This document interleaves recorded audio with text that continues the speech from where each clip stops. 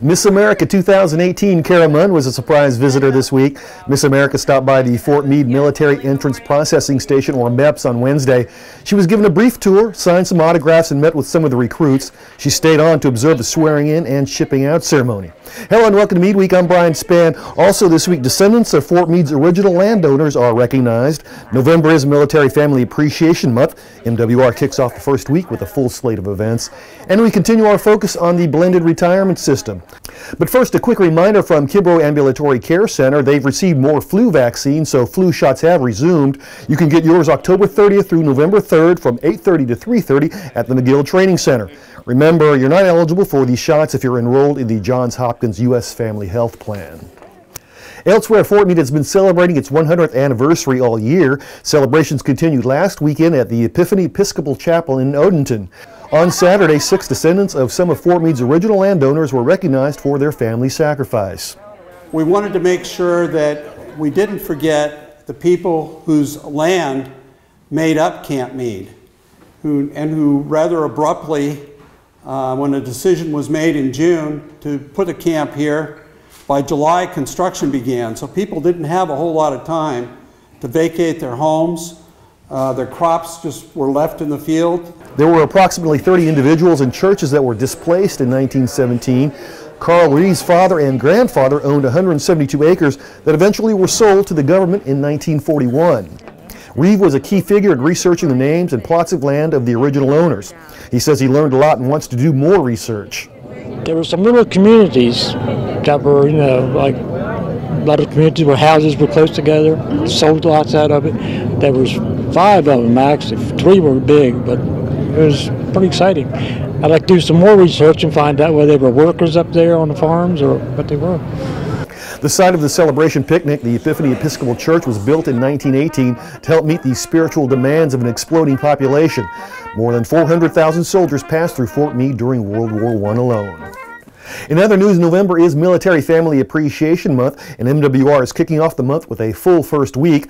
On November 6th, they're offering free aerobics classes all day at Gaffney Gym. On the 7th, it's the annual Army-Navy flag football game.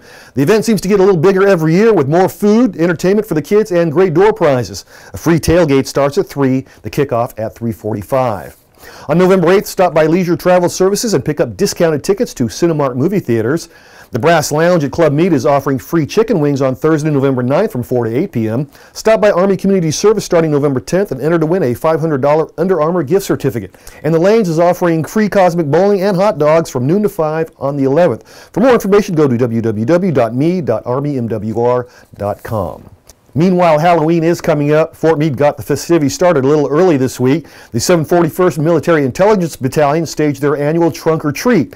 Started just a few years ago as an organizational event and just a dozen or so decorated cars. This year's event featured more than 100 cars filled with candy.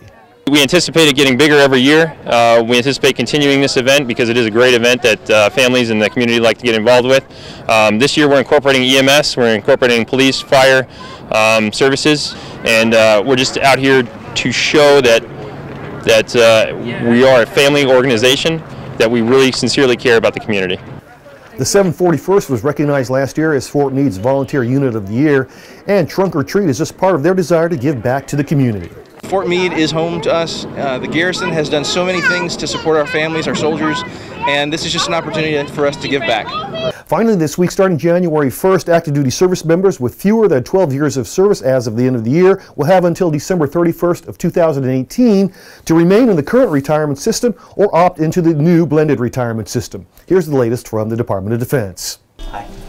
So, I got my 214, Social Security card, my passport, a vial in my blood, and my firstborn.